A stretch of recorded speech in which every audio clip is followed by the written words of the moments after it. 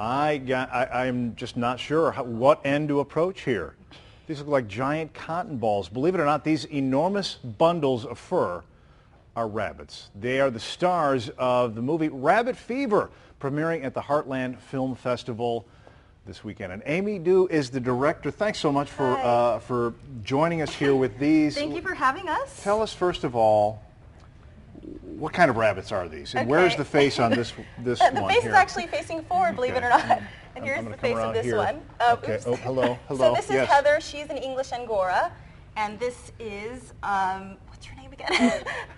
Margaret, yes. Let's call her Snowball from here on out. Margaret, and she's a giant Angora. And there are two types of different Angoras. And they're just two examples of what you would find. She's covering her face. There are two examples of what we would find. She's covering her face. You can't even see her face if nothing's in the way.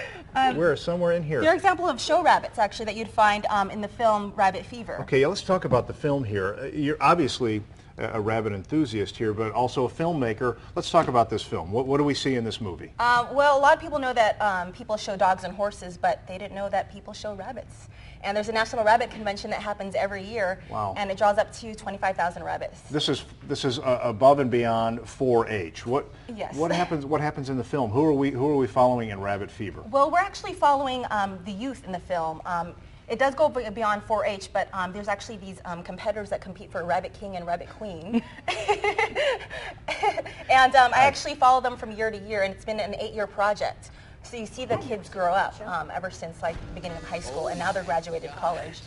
So it's actually quite symbolic that we're returning to Indianapolis to premiere the film, because that Indianapolis was their last stop. Is that right? Okay, talk to me about these breeds. Obviously in the film, I know that one, that black and white one, a Dutch baby in there. Yes. But the rest of these are bred for. I mean, this wool is really just extravagant here. Look at this. Look at this. And what are the kids like? And this is something that you grew up with, actually, right? So I mean, you know very close. You have close firsthand knowledge about what it's like to live this life around these rabbits. Well, sort of. I just grew up having a rabbit as a pet because I couldn't have a dog or a cat. Oh, okay.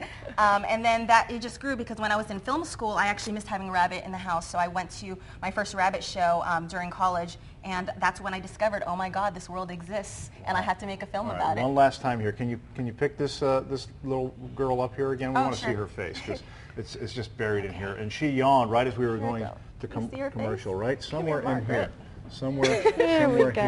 Wow, I've never seen anything like that. And I've been to the State Fair a lot, and I missed these. Thank you so much, Amy.